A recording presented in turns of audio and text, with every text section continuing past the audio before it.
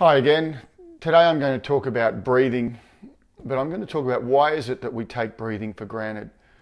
There's been a lot of talk. You've seen me blog on it. I'm starting to create videos on it. There's a lot of talk about breathing in the media.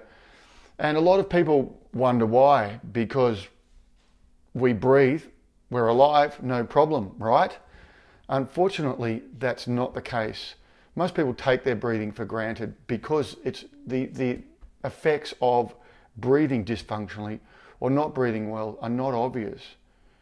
And so, for example, the average person breathes twice as often as we should and with far too much volume. The symptoms that we get from over-breathing, which is at too much volume and too often, are not obvious. We don't always make the direct correlation between the fact that I'm over-breathing and the symptoms. Some of these symptoms might be asthma. They might be constriction and spasm in our gut. So in situations like irritable bowel syndrome or gut symptoms are often worse when we're stressed or we're anxious, and often when we're stressed and we're anxious, we hyperventilate. It might be poor circulation to our brain. So in headaches and migraines, poor peripheral circulation. There's a whole range of implications from over-breathing.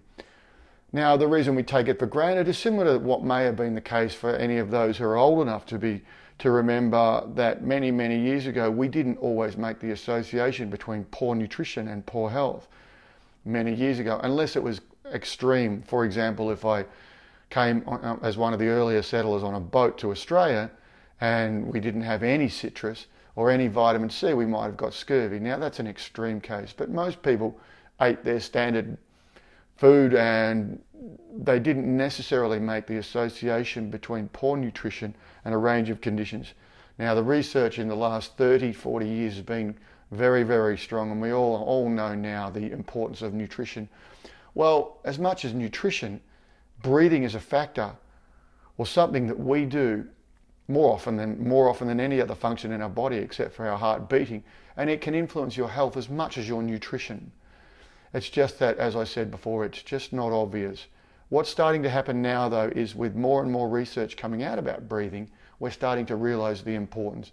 And there may come a time, hopefully sooner than later, whereby we all understand that it's vitally, vitally important to breathe functionally, and that the differences it can make in your health, in your performance, in your level of relaxation, in your sleep is absolutely vast. It can make a massive difference. So once we start addressing that, we'll see some huge benefits. I've certainly seen massive benefits from using breathing as a modality in clinic with clients with a range of the conditions I mentioned before and more. So hopefully that is the future and we won't take breathing for granted anymore.